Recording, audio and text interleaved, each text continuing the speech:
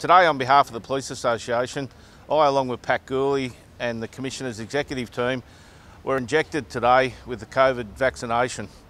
This is about keeping everyone safe so that as police and from our point of view, looking after you, we can keep everyone safe.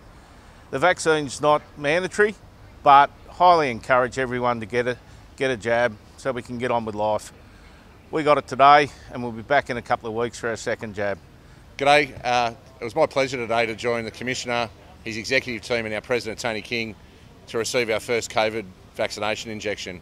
It was painless, it was smooth, and the team here are absolute professionals at RPA. You've gone about your duty keeping the community safe, and now it's time to look after yourself and consider having the injection.